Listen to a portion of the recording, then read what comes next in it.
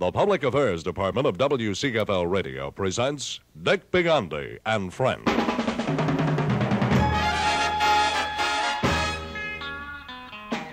Thank you for joining us, and tonight my friends are...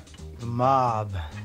We have with us three members of probably one of the hottest groups in the entire country right now, known as the Mob, all from Chicago.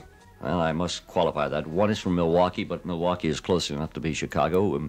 We have Jimmy, and Al with us from the Mob. Jimmy, Ford, how many people are in the group? And tell us a little bit how it got started, where, why, and so forth. Well, Dick, there's 7 people in the Mob. And around 4.5 years ago, a group of us from Chicago decided to put together a show group to do some recording, and we started picking people from all different groups. It's actually made up of 4 different groups that were working around Chicago, and Al was working in Milwaukee at the time. And the name of the group, we figured we're all from Chicago, and it would be a good idea. And then later on, we started out wearing double-breasted suits and coming out with the guns and stick them up and the whole thing. And later on, we decided that we didn't want that image to carry along with us anymore. And now we just go, the Mob as a huge aggregation. We started working in Chicago for, about 4 months, and then we went on the road, and we've been on the road ever since. Does the name the Mob and being from Chicago get you the embarrassing questions? Are you members of the Mafia and things like that? It used to a lot more, especially if you walk in wearing a black shirt, white tie, and black double-breasted suit. You wouldn't even have to tell them where you were from. They'd say you're the Mob, before knowing it.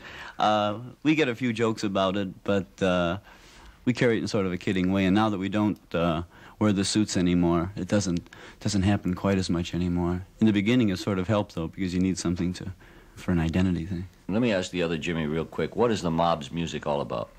What's it all about? I'd say it's just today's music, and we try to make it as exciting as possible, soulful. A lot of rhythm to it.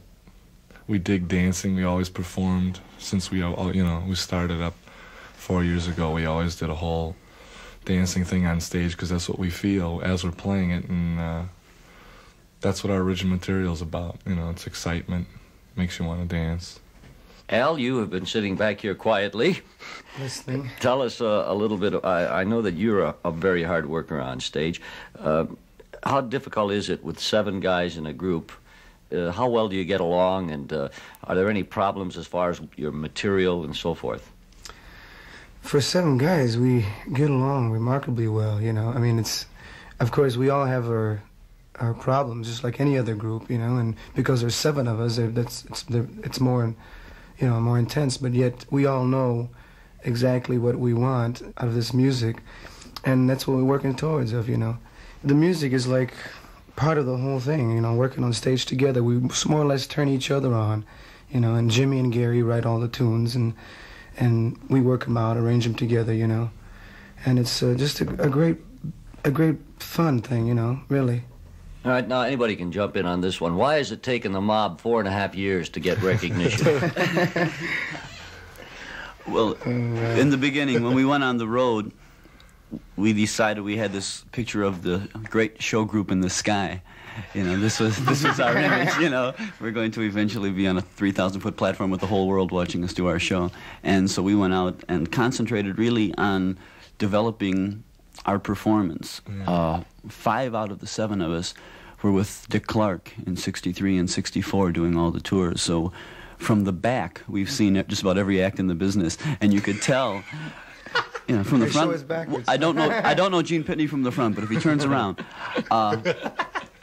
and we saw which groups were able to capture an audience, which groups left an audience cold, even though they had a million seller, and we realized that the performing end of it was very important, except we forgot about recording for a while, and we didn't have a chance. We worked so hard on performing that we'd take off 3 weeks to record, we'd take off 2 weeks to record, and really never got into it seriously enough, which was really a shame because we have 2 great writers in the group. They wrote all the Buckingham's hits, and we had so many strong tunes.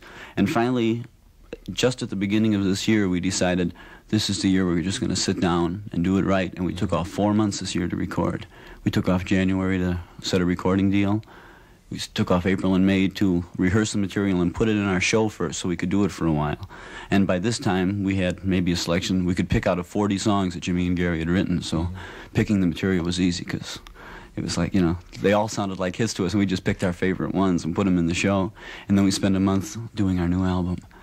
And I think the reason that we didn't get the recognition is that we had this real interest in the performing, and now we're playing, as unusual, we'll play a college date, we'll play a dance for maybe where the average age is 16, but yet we'll be playing Puerto Rico where the average age is 55 years old and you can't get into the hotel without a suit and tie. And so it's like we've tried to cover all fields, and now we're coming into recording, and I regret not having $1 million in my pocket these last few years, but I'm sure glad we have the experience now that we've picked up. Yeah. Let me break from the talk for a second and talk about your new record on the Colossus label. It's called I Dig Everything About You. Jimmy, since you're one of the writers, what about it? Give an unbiased opinion. What about it? How did it come about, or is there any special story behind it, or did you just say, hey, I'm going to write a song about I Dig You Baby? You met this chick in L.A. Baby,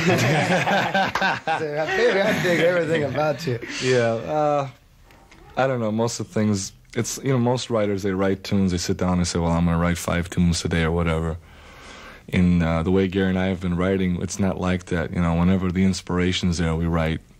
And that's why it comes out the way it does, I guess. But as far as writing I Dig, gosh, I think we wrote it a year ago. You know, I mean, we've been working on it, and just came out unbelievable the way the record version finally came out, what we wanted, you know, the feel and everything. I must interrupt you for a second, all three of you, and of course the rest of the group. The first time I heard the record being played here, well, somebody in the other room said, is that the new Blood, Sweat, and Tears sound? And this is not a put-down by any means, right. But the answer from somebody sitting in the next office to the person that asked that question was, hell no, they've been doing that thing for 4.5 years. Right. Go ahead. It's unusual. The producer of Blood, Sweat, and Tears, Jimmy Guercio, worked with us. He was our bass player around 4 or 5 years ago, and when we formed the Mob, I said we broke up 3 groups, and Mike Sistak, who plays trombone and guitar in our group, and myself, had a group called The Executives that did all the Dick Clark tours, and we had fellas in it like Danny Serafini and Wally Perizader and Terry Kath, who are now Chicago, and who were also produced by Jimmy Guercio. Who produced the Buckingham. Who produced the Buckingham. So the coincidence of the Chicago sound isn't so much of a coincidence. We've been working together and knowing each other for quite a while. But I'm glad they said, is this a new Blood, Sweat, and Tears sound? Because if they said, that sounds like the old Blood, Sweat, and Tears sound, then we'd have a meeting. Well, let's listen to I Dig Everything About You. This is the Mob.